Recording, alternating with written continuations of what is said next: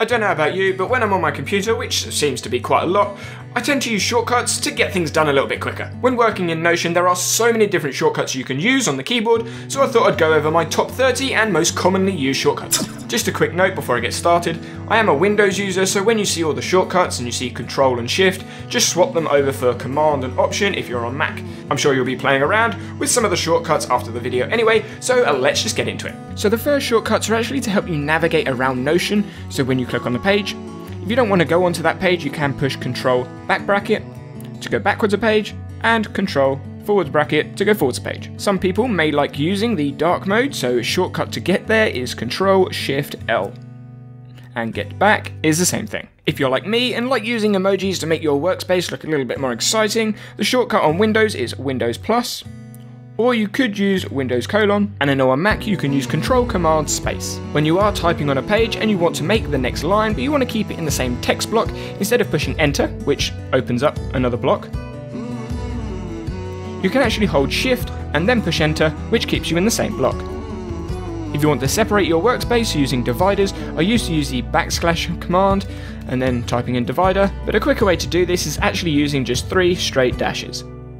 When you are working with text in Notion, most of the shortcuts are the same, so if you were to highlight the text, you can use Control B to bold the text, Control I to make the text italic, Control Shift S actually puts a strike through for it. If you want to add a link, Control K, and it brings up the link bar, but if you already have a link copied, you could just highlight the text and Control V to paste the link in there. When you are working with text and you want to create an indent, what you can do is push the tab button, and what it does is it nests this text block inside the text block above it. What this does mean is when you move the top text block, it will move the bottom one with it. If you want to unnest that text block, you can then push Shift and Tab to bring it back to 2 individual text blocks. A quick way to change the block that you're in is by using the backslash command and then turn into whatever you want. That backslash command can also be used to change the colour of the text, so backslash and then whatever colour that you want. To go back to the default colour, backslash default will put it back to black. Zooming in and zooming out of Notion works exactly the same as every other window, Control plus to zoom in and Control minus to zoom out. There are loads of different ways to duplicate things on Notion, but the way that I choose to use is by holding the Alt button, clicking and then dragging whatever you want to duplicate into whatever space that you want.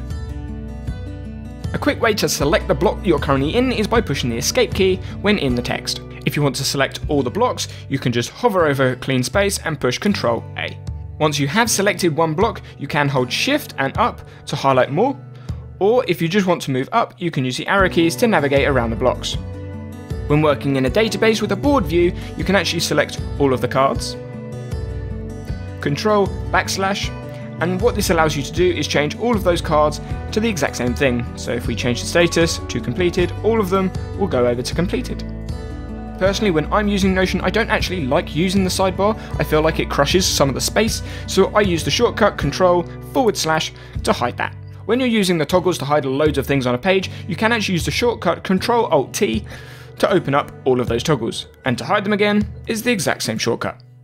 The last 9 shortcuts I'm going to show you are the 9 numbers on the keyboard, so I know it's going over 30, but I can't really do the first 5 and leave out the last 4.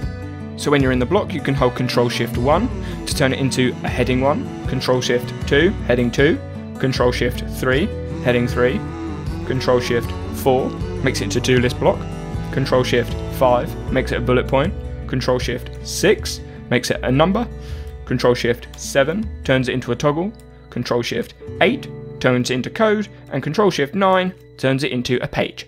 Make sure you check the video out over here for more productivity related tips, tricks and tool videos. I'll see you there.